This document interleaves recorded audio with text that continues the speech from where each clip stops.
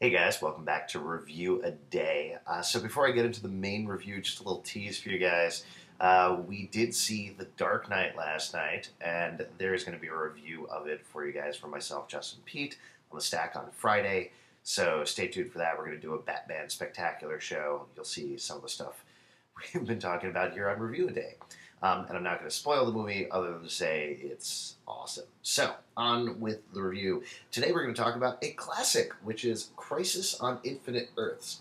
So, this is one of those things that, it didn't launch the mega crossover, but it came out the same summer as Secret Wars when Marvel was doing the same sort of thing. The idea of this book was to reboot the continuity of the DC universe.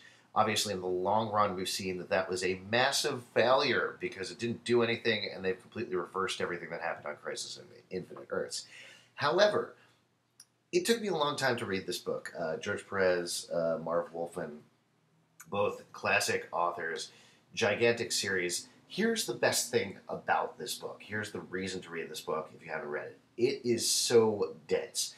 Every time I read a crossover like Secret Invasion right now, for example, where we're 4 issues in, and so far the Avengers have gotten to the Savage Land and the Skrulls have gotten to Times Square, and that's taken 4 issues so far. And not that it's badly done, but you look at Crisis on Infinite Earths, and the status quo of the entire universe from the beginning of the first issue to the end of the first issue is entirely different. And every issue is so packed with detail and things going on that 12 issues by modern standards feels like 36 or 48 issues. Whether that's a good thing to you or not is obviously up to your own discretion. For me, I like it. I like a lot of stuff going on. The plot moves really quickly. Huge, great things happen. There's stuff that happens about half or three-quarters of the way through that would be the climax to any other series, but there's even more and more, and they keep piling it on. Because for those of you who have read Infinite Crisis, but didn't read Crisis on Infinite Earths, or also throw out Sinestro Corps War, the last page of Sinestro Corps War, the special, when they revealed that the Anti-Monitor is back.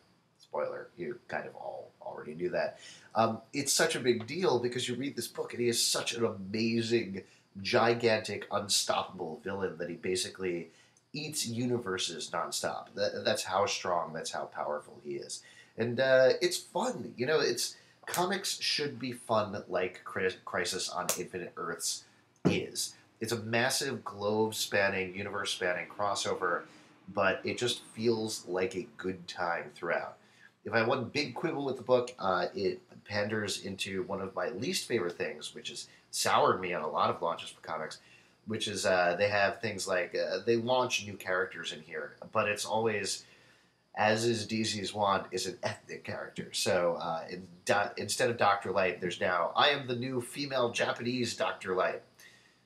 Do with that what you will. Maybe they did some good things with the character and whatnot over time, but it's a really awkward way of launching the character, and it's certainly when, for example, with Infinite Crisis, when the Blue Beetle Scarab landed in, wow, I'm going to get this totally wrong, when it landed in Texas, and there were a bunch of Latino kids who found it. I was like, oh, here we go again. Granted, that turned out to be great, and Blue Beetle is amazing, so it really comes down to what the author, what the team is going to do with it. But it's such a silly thing to launch characters out of this big crossover.